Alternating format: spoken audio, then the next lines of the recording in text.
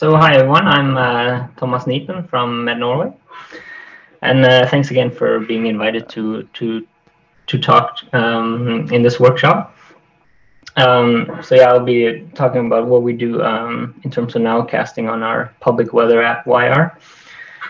And so I'm a scientist working in the Development Center for Weather Forecasting at MET Norway, which is the division that's responsible for both research and development of weather forecast products, as well as the day-to-day operational activities. And so on this slide, I've also included some of my other colleagues at MET who have contributed to the work that I will present today. So basically, this presentation will cover four things. First, I'll give a quick introduction to YR, and then I'll talk a little bit about how our precipitation nowcast that we have built on YR, how that works. I'm going to talk a little bit about some ongoing developments that we're doing to improve this product. And then in the end, I'll give some perspectives on how we see the products developing into the future. Yeah, so briefly, YR is basically MET's main channel for disseminating public weather forecasts, and this app is developed in collaboration between us and the Norwegian Broadcasting Corporation, which is a government-owned media organization in Norway. And so basically, we deliver the data, and NRK, who are experts at presenting information, they're doing the visualization, and also doing the work to ensure that our end users understand our forecast. So of course our focus is the Nordic countries, but we have EU has global coverage, and we actually have a large number of users from all over the world. So we have about 10 million users who use EU on a weekly basis, and this very large user base has been pretty important for us in the development of our products, because all these users generate feedback on our products, which we then try and integrate and improve our products. And since about 2014, the main forecasts on YR are fully automated. The exception is weather warnings. These are produced by meteorologists on duty. Yeah. And so because our forecasts are automated, machine learning is a very important component of our forecasting system. So any kind of weakness we have in our product, if there's some issue, some systematic errors or something like that, we basically have to use machine learning to fix it. And basically to help us do that, we try and integrate a lot of different data sources, both observation data sources and physical models, NWP models. So on the observation side, we use, of course, conventional weather stations and radar, but increasingly we're starting to use more crowdsourced weather data. One example is personal weather stations. These are weather stations that private people buy in the store and put them up in their backyard. And we are able to get a hold of this data. And this kind of data source has really exploded in the last 5 to 10 years. We use one company called Netatmo, which has a lot of stations in the Nordics that we have access to. And we're also using web cameras and increasingly trying to look at more data sources too.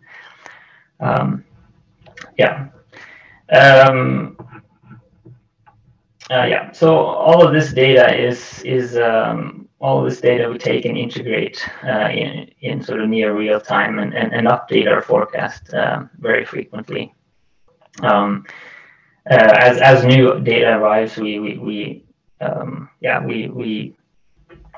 try and integrate it, and then this is kind of where we call it post-processing, but this is where we have a lot of machine learning models that use all these data sources, because that basically our goal is to always give the user the most up-to-date forecast or the best forecast at any given time. All right. So on why are we provide weather forecasts in a variety of on a variety of timescales, everything from nowcasting, which is what we define as the next 90 minutes, to 10-day long-range forecasts. And these forecasts are provided in many different forms, including tables, graphs, and maps. And the point here is that all these products have undergone a lot of user testing. And so they've tested the products on I mean, they go out in parks and ask people, well, what do you think of this product? Do you understand it, and so forth. And they even bring people into the studio to do testing on the products on their mobile phone. So user input is very, very important here in designing at least the visualization of the forecast. Okay.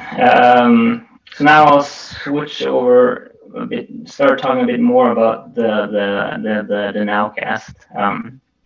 So on why are we have a 90-minute precipitation nowcast that we launched in 2016, so about 5 years ago. And it's a very popular product. I think that you know, people are more and more interested in just in the nowcasting timescale. This hasn't been as big a focus for us before 2016, but in the last years, that nowcasting is being quite important to us. This product is produced. It's based on radar, on recent radar images, and it's updated every 5 minutes, which is the frequency of how often we run the radar scans in Norway. This product is 5-minute time resolution, and we produce a forecast on a 1 kilometer grid. We have the nowcast is available in several different forms to the user, and each kind of form provides different information. So we have a map, which gives the user sort of an understanding of the overall situation. We have also a time series plot, which is very useful for making time-sensitive decisions. So if you want to know whether there's a break between two rain bands, you can go outside. This visualization will give you that. And then finally, we have we also provide a nowcast in a 1 hour aggregation form. So for example, in this case, 0.7 millimeters for the next hour. And that kind of helps the user assess the overall severity of the situation. And each of these forms have different processing applied to them. They're kind of actually different forecast, because what makes sense on a map might not make sense in a time series, which also might not make sense in a 1 hour aggregation. So we really have to treat these differently, because you're using these products to make different types of situations essentially, and then we need to optimize them for that in very different ways. Okay, so how does this nowcast actually work?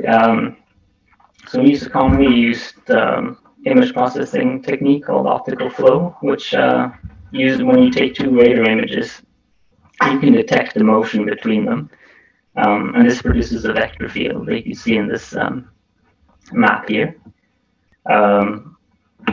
And then together with the starting states of the actual precipitation amount from the radar, you can then advect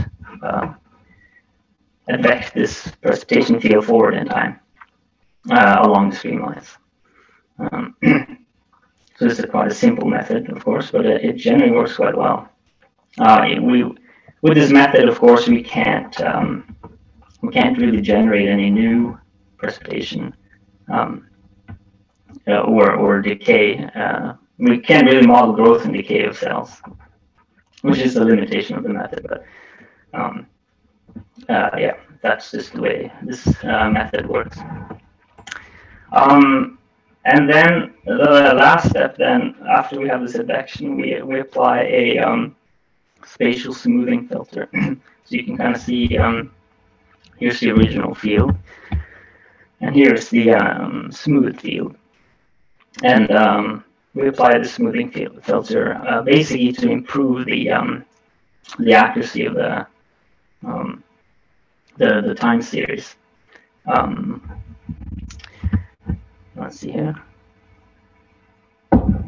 So the way the way this filter works is you take a neighborhood around each grid point and compute the median of this neighborhood, and this neighborhood just keeps growing with lead time.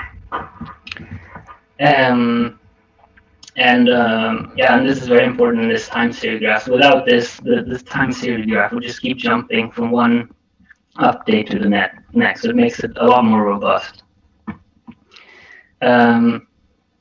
Yeah, so and on the right here, we can just, here I've done an evaluation of the product against ground-based weather stations. And so the original optical flow algorithm is in green, and then with the smoothing is the blue. So you can see we increases the equitable threat scores. You can see it is improved by 5%. And then in red here we have the NWP model. So you can see we get this basically extends the value of the nowcast compared to the NWP for a bit further. So it's a very important part of our system. Let's see here, 1 second.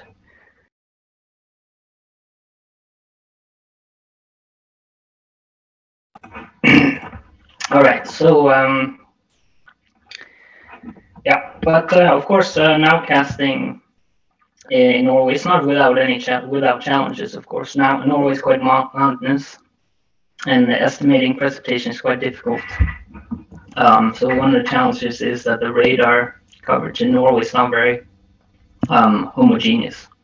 And on the left here we have here's a comparison of 3-month rain totals from the radar, and on the right is the same 3 months from the NWP model. And so what you can see here in this 3 months accumulation, there's some we know from verification that the NWP climatology is quite accurate, or reasonably accurate. So we know the 3 months total from the NWP is quite okay. But you can see that the radar there's a mismatch here, and this has to do with basically biases in the radar measurements.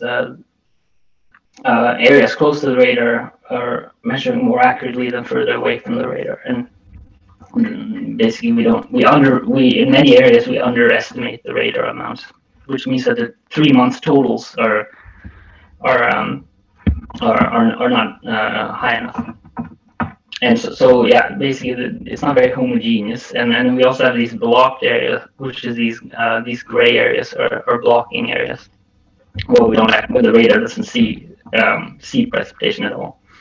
So we have a very inhomogeneous field that we have to work with in Nowcast, which is makes it challenging.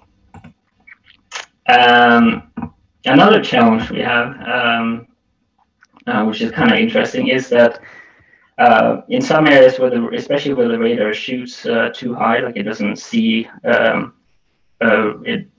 beam isn't close enough to the ground, you can have a situation where the radar measures rain.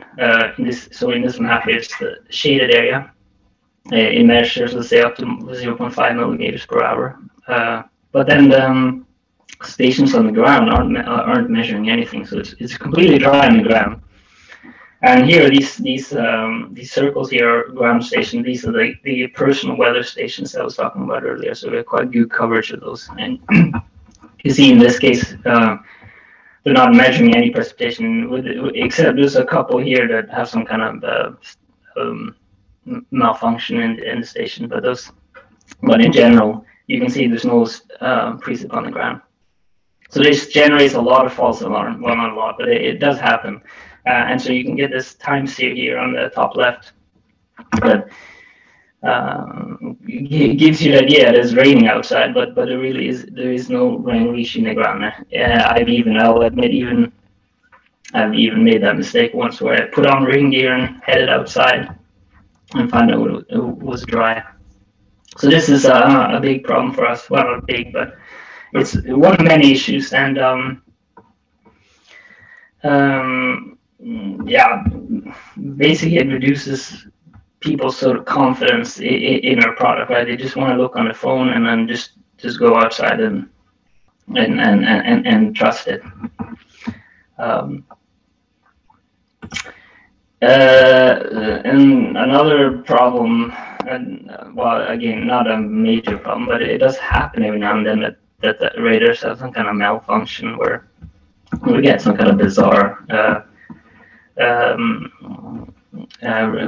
radar field. Here's a Swedish radar that's having some issues. And because our forecasts are fully automated, this kind of stuff will enter into our forecast and cause some interesting decisions to be made by the end users. So we can't really, we have to work quite hard to make sure that these kind of errors don't enter our forecast. They're rare, but they still happen. Okay, here we go. Slide 14. Yeah. And then another challenge is, of course, that sometimes radars go down for planned or unplanned maintenance. That's just the way of life. Here's an example where we have, on the west coast of Norway, we have I've circled 3 radars here, and then all of a sudden one of the radars is missing. And this affects the precipitation field here. Now you could argue, okay, we still have, we still have coverage with the 2 radars. We still cover the same area, but you can see that realistically, we don't actually have any, we don't really observe precipitation in between these 2 radars. And this is a problem because then our end users, our product isn't very good. So what we do on YR is we just temporarily mask out. We basically block this whole area and say we can't give you a forecast today, or a nowcast. And this is unfortunate, but it is important because we don't really want our users to make decisions based on our product. And in this case, it would be better that they just not have a product. And this does actually happen reasonably often. Radars do need to be maintained and so forth. So this is something that we struggle a little bit with.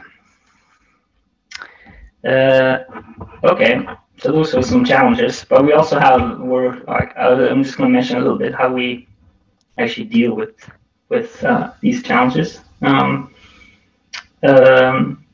So one of the things we do is, I mentioned earlier, I showed you the comparison between the NWP aggregation and the radar aggregation.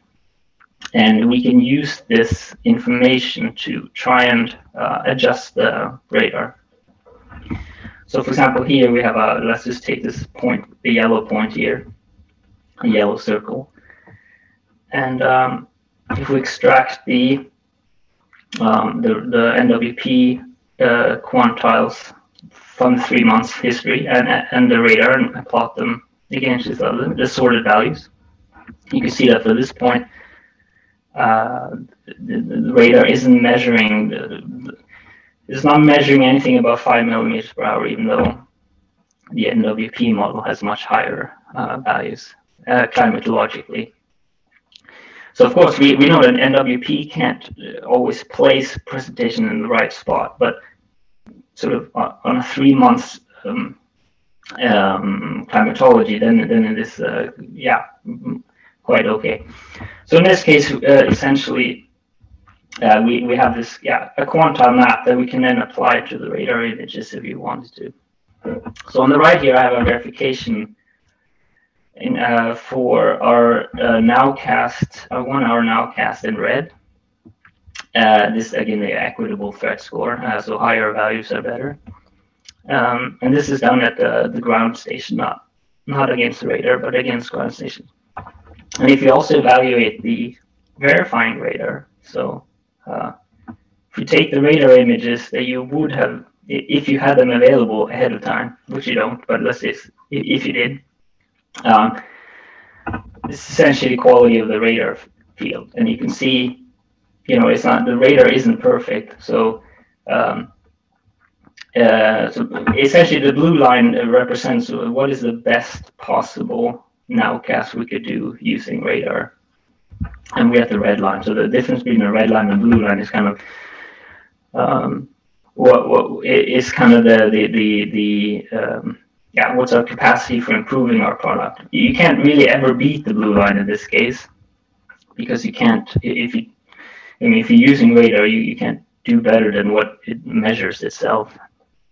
So in some ways, this is kind of a lid, a roof of how much better we can make our forecast with using raw radar. If you apply this quantile map everywhere in Norway, then you can sort of, in a sense, lift this roof, right?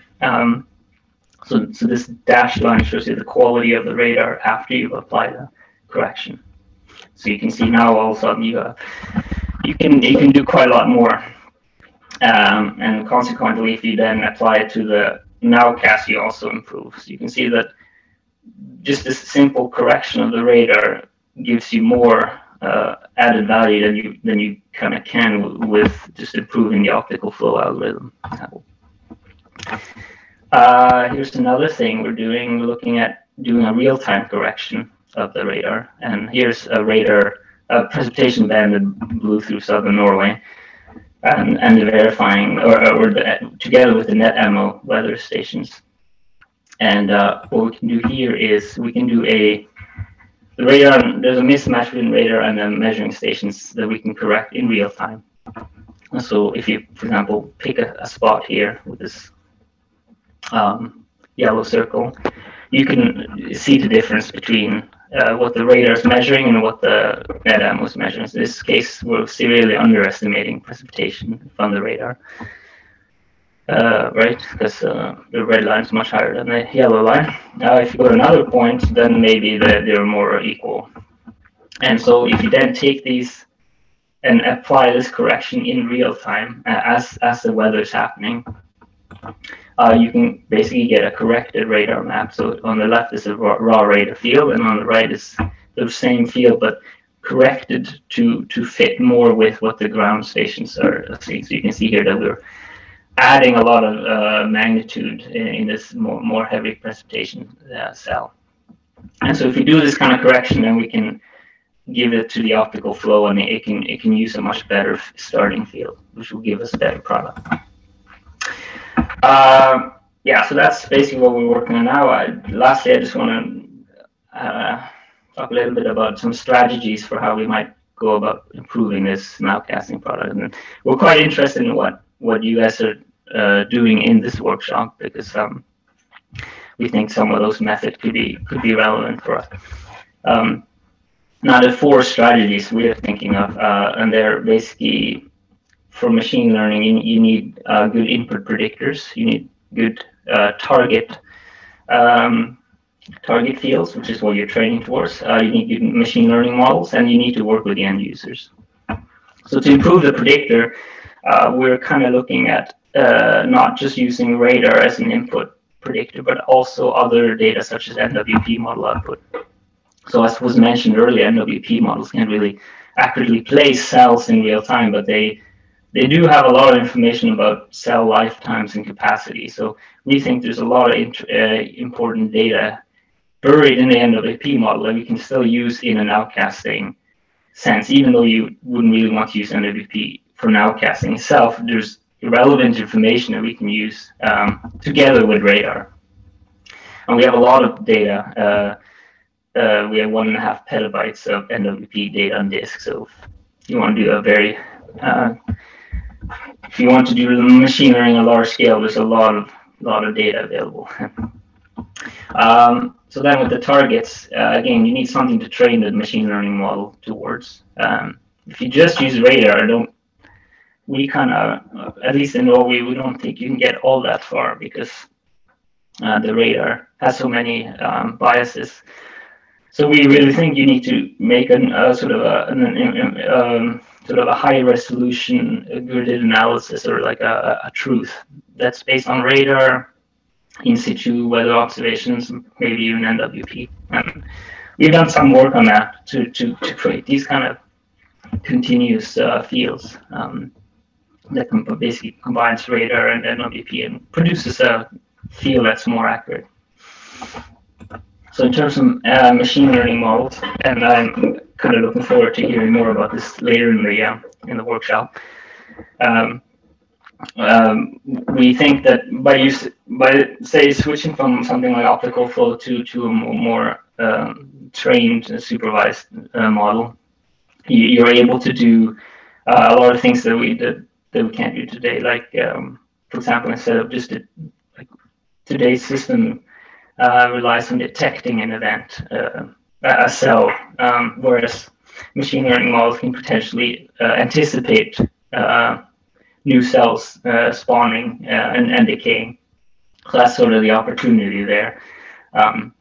Whatever method you use, you kind of have to take into account the fact that the radar coverage is non-homogeneous, that there are many blocked areas, and this is dealing with this kind of issue is something that the model has to take into account. And then finally, we also need to work with the users. How do users make decisions? What are suitable loss functions that represent how they make decisions?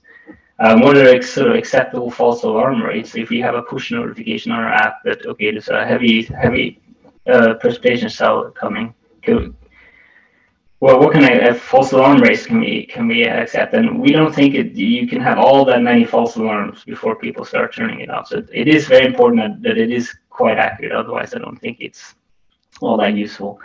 So here's an example where you have a pretty heavy precipitation cell showing up on radar on the left here, and you know it's about to come. What kind of information can we give our end users about what's happening in next hour? So here's basically we had almost 40 millimeters in 1 hour, which is for Norway quite long.